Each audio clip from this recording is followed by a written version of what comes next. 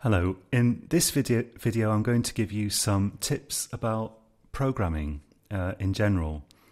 I'm going to give you an exercise soon, and in the next video actually we're probably going to look at some tips about how to get the most out of the course.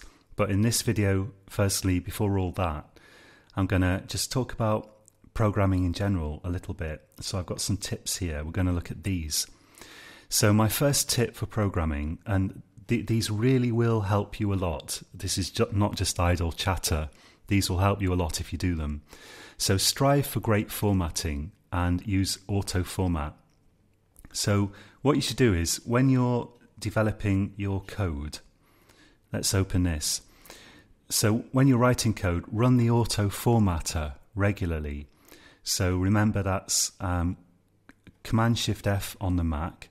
It's Control-Shift-F on Windows, and you can alternately, although it takes longer, you can right click the file that you want to format and go to source format.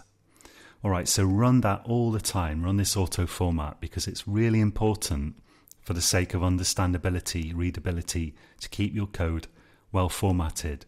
But equally, strive to write your code in a way that's well formatted to start with, and you'll know you've got it right because when you run the auto formatter, it won't change your code formatting. The auto formatter will be happy with what you've already written. So try to write your code so that it's formatted well in the first place. And if you get that right, when you run the auto formatter, it won't actually change your code. But keep running the auto formatter. Keep doing that. Try to get to a point where it doesn't have to do any work. That will really help you. If you can learn good formatting, you've avoided, one of the worst beginner's mistakes that causes so many problems. Bad formatting really wastes a lot of time for beginners. So if you can get it right, start getting it right to start with, then that will give you a big sort of helping hand. Google error messages. So if you make a mistake in your code, let's miss off a semicolon here. You'll get an error icon here, and also if you try to run it, let's save it and run it, you'll get an error down here in the console, unresolved compilation program. Syntax error, insert semicolon to complete statement at line 8. I can even click on this line and it takes me to the right line. Now here it's pretty obvious probably what the message means. Well, relatively obvious. It could still catch you out if you're a beginner. It's telling us to put a semicolon at the end of the line. But often you'll get error messages that are quite cryptic and you don't understand them. Type those error messages into Google or the search engine of your choice. And maybe add Java as well. And then you'll often see web pages that will be very helpful. They'll explain to you what mistake you've made. And that's a lot quicker than having to, you can ask questions in the course, but it's a lot faster if you can just get to the bottom of it yourself with a web search. So literally, whatever the error message says when you hover over the red icon or when you run your program, don't be afraid to type that into a search engine and see what comes up. You might need to add Java as well to get the right results, and that will usually help you. It will help you to figure out what's actually gone wrong. Output values of variables. So when you're working through your program, let's take a look at this one here, I think. Put in system.out.println and output the values of variables and put those in your code wherever you're not sure what the value of a variable is. So at this point, for example, I might be going to write more code further down that depends on total height, and I might want to check that this total height calculation actually works.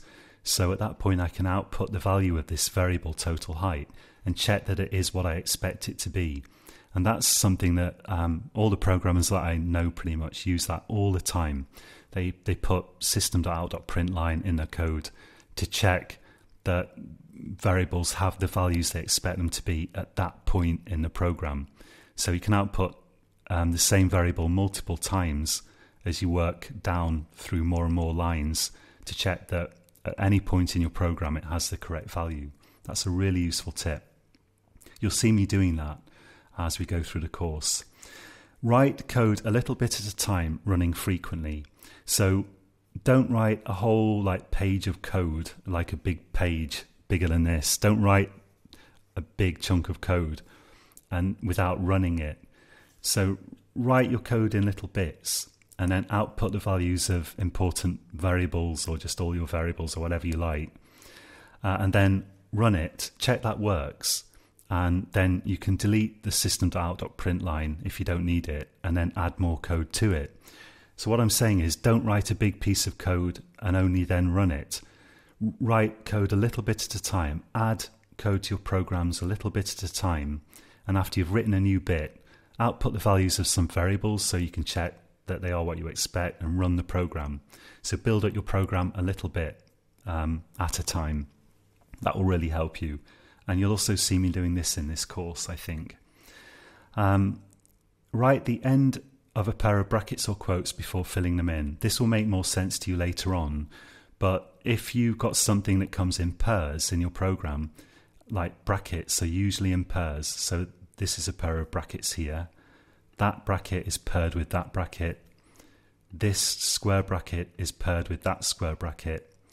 And also this speech mark and this, they're a pair as well. So in general, I recommend when you write some opening pair of something, write the closing pair at the same time, then go in and fill in whatever's in the middle of them. You can do that with quotes and brackets. The point is to avoid situations where you've written an opening quote or an opening bracket and forgotten the closing one. So you might want to come back to this video later on because this will make more sense to you later on. But keep everything in pairs, write the closing one soon after you've written the opening one. And finally, make sure you know what you're running, because as a beginner I often got confused. I'd have multiple projects open, I'd click a run button in my IDE and I'd run the wrong code, and then I'd be changing the code and I'd be looking at the output in the console and thinking, why aren't my changes having any effect? And it's simply that you're running the wrong program. So I might be working on this program here, but I click the run button and it doesn't run that code. So make sure you run the right thing. And to be doubly sure, so it helps to have the right code selected, or the right project at least. I think that will probably, that changes what you're actually running. But if you want to be absolutely sure that you're running the right thing, select the file that has your main method in it, right click it and go to go to run as Java application. So I select something that I want to run. I right click it and I go to run as Java application.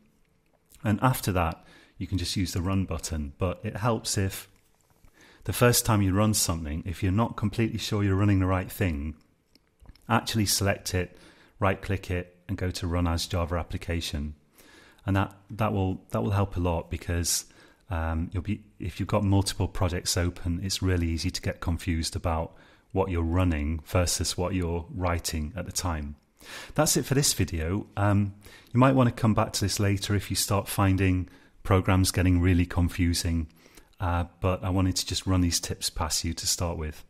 Okay, so until next time, happy coding.